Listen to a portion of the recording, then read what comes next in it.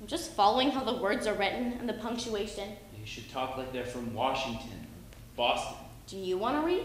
The play is about two young people, a 12-year-old Pathfinder and a 21-year-old Canadian soldier who's just back from the war in Afghanistan. It's in early 2007. He had a physical injury sort of late 2006, and so he's 6 months out of that, and he's in a rehabilitation room in Ottawa. And she is a Pathfinder, so she's coming to read to him to get her community service badge, and it's about the relationship that they form through that.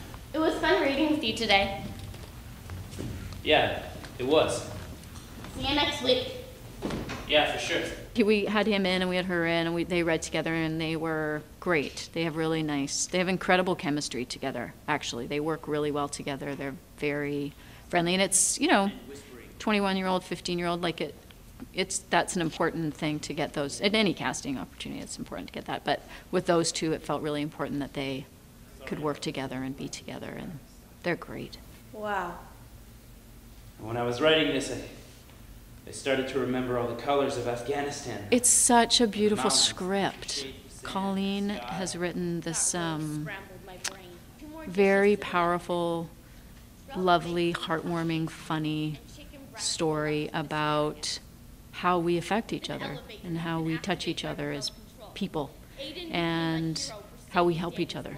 And I think it's very lovely piece of theater, and I think that's a great reason to come see it, and it's a world premiere, so I think that's a great reason to see it. And I think it's really exciting to be able to see two up-and-coming actors do their first, their ever first production on stage, and it's not common that you see two young actors alone carrying such a profound piece of work. They've had to do a lot of work to get themselves to this place, and they do a really great job, and so I think it's a great opportunity and a rare opportunity to see that. You did something way more important. What did I do?